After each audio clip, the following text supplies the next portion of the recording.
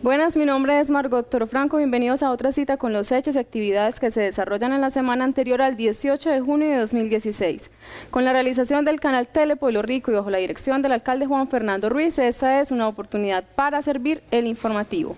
Estos son nuestros titulares. Titulares. La actividad para sus niños y jóvenes en estas vacaciones está desde la Biblioteca Municipal. El Centro Vida, con múltiples actividades, sigue acogiendo a nuestros adultos mayores. Se inició el proceso para lo que serán nuestros alumbrados con EPM. La ESE Hospital de Pueblo Rico brindó atención a los adultos mayores. En Notiepa les contamos cuál es el nuevo consumo básico de agua para Pueblo Rico. El Hospital de Pueblo Rico ya cambió y su gran potencial es el talento humano. Ojo, abrir la nevera acalorado es más peligroso de lo que usted cree.